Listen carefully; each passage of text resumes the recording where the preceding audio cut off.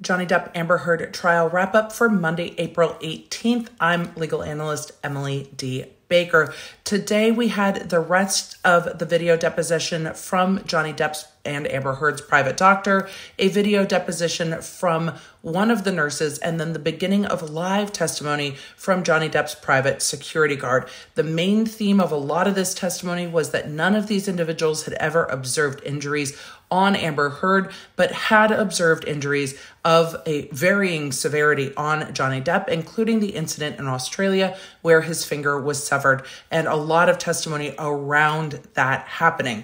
We're also seeing reports now from Court TV that Johnny Depp will be testifying tomorrow, so that is definitely going to be a day of testimony to pay attention to. I will be live streaming commentary of it over on YouTube, but for today, people witnessed injuries on Johnny Depp, but not so much on Amber Heard. I will see you tomorrow.